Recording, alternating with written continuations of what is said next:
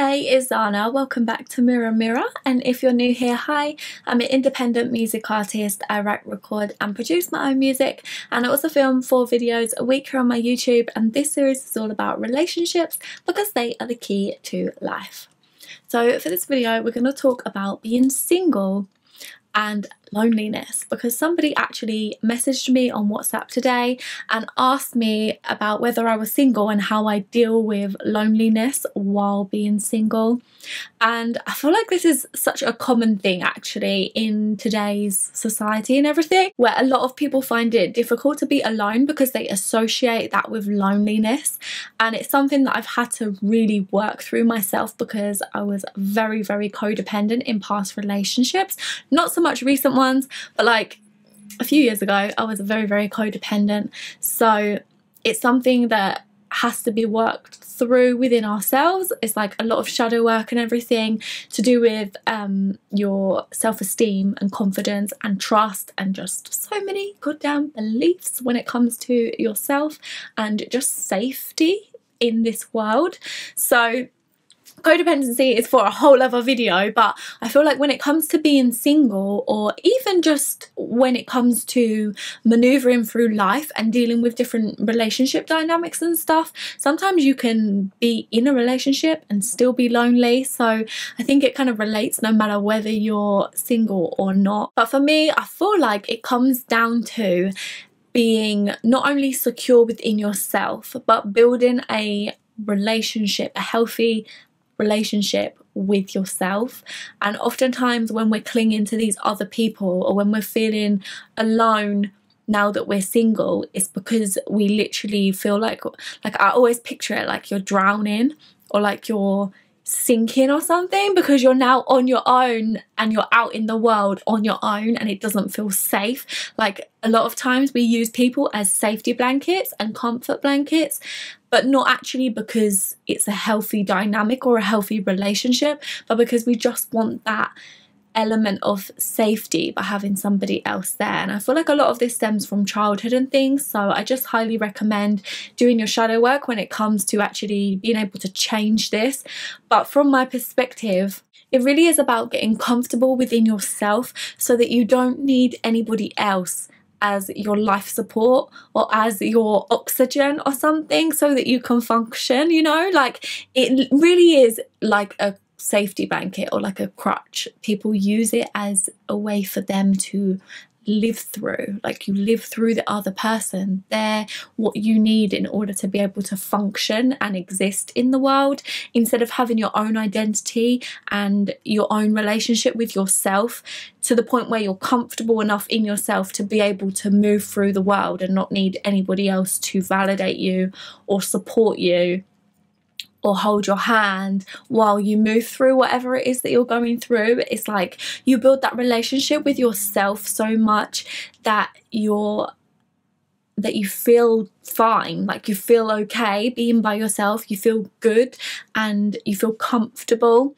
like you become your own safety blanket and your own oxygen to be able to exist and thrive and do everything without needing somebody else there. So for myself, it's something that I had to work through because I was very codependent, like I said, and I really had to work through my self-esteem issues and fear of abandonment and all of those kind of things so that I could build a good relationship with myself, to where now I don't feel like I need anybody else. Like I don't need you in order for me to function.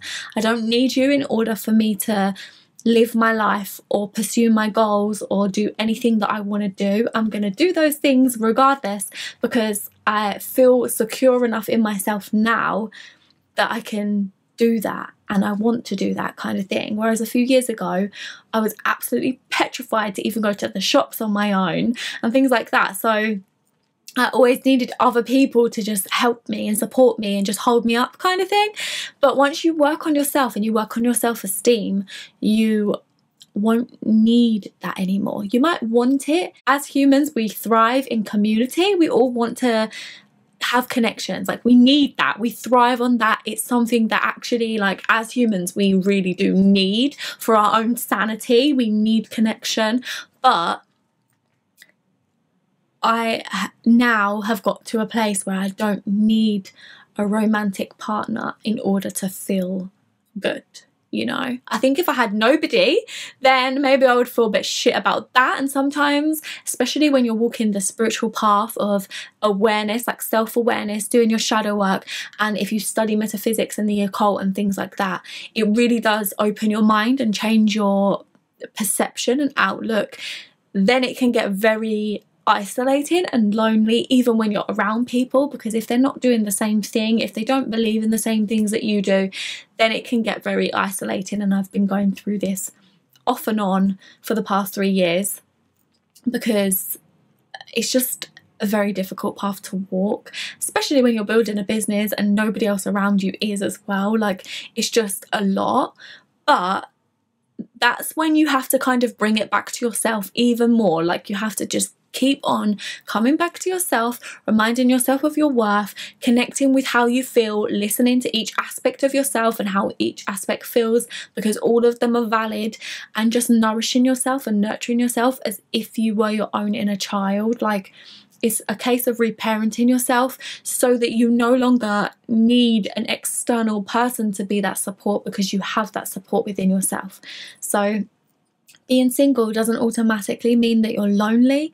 People can thrive by themselves without needing an intimate partner to be there.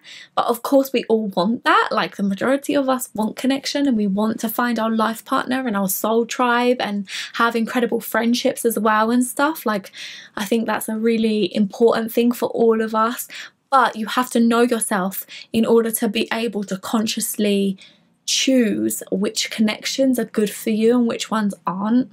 You need to be able to discern that, and you can't discern that if you don't know yourself. So I really think if you're struggling with loneliness, especially if you're single, then it's time to reconnect to yourself now, because these other connections can't come in the best way until you do that. So it's time to reconnect with yourself, with who you are, with what you want in this life, with what you came here to do, like what you feel passionate about, what you feel called towards, what excites you, what you enjoy, figuring out all of these things, and then doing those things, like building a strong enough relationship with yourself to where you'll allow yourself to do those things, to do the things that you're passionate about, to pursue goals that you want to achieve and things, and really walk your own soul mission path. Like, walk that, because then you're going to align with people that resonate with that, that resonate with who you are, with where you're going, like the direction that you're going in, the vision that you see for yourself.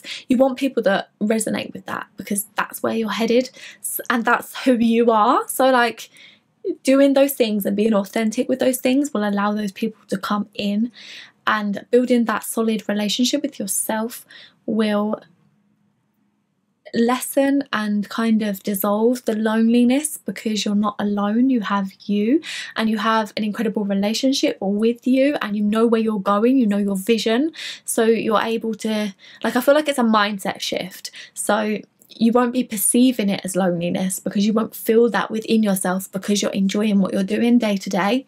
And then also building friendships as well, because if you have friendships and you have family and stuff like that, then not having a romantic partner is not the end of the world, because you still have people that you love and care about around you, and that also keeps you in a high vibration and a high vibrational mindset to then attract the type of life partner that you would want. Because I personally would rather be alone for like 5 years than to spend that 5 years with somebody that I was not in alignment with. Do you know what I mean? That's how I feel now, and a few years ago I did not feel that way whatsoever, which is why I clung to like toxic, outdated relationships. But now I've come to realise in myself that I genuinely would rather be alone than be with somebody that's not right for me. So it's time to actually nourish ourselves and wait for the right people, and stop being in a rush to have that void filled by other people when you could fill that void within yourself. So I hope this video was helpful. Thank you so much for watching. Definitely check out the description box below for all links to my music, social media, my phone number, my jewellery brand and one-to-one sessions if you would like to book a one-to-one session with me. Everything about me is in the description box below, and don't forget to like and subscribe if you haven't already, because I do upload 4 times a week. You can also DM me or text or WhatsApp me if you have any video suggestions, because I'm always open to those, and I will see you in the next video. Bye. Oh, yeah, I think you like me. Yeah, I'm icy, cooling in that white tea. Oh, yeah, I think you like me. Yeah, I'm icy, cooling in that white tea. Oh, yeah, I think you might. I'm the thing you like me, my range all white. Oh, yeah, I think you might. I'm the thing you like me, my range all white.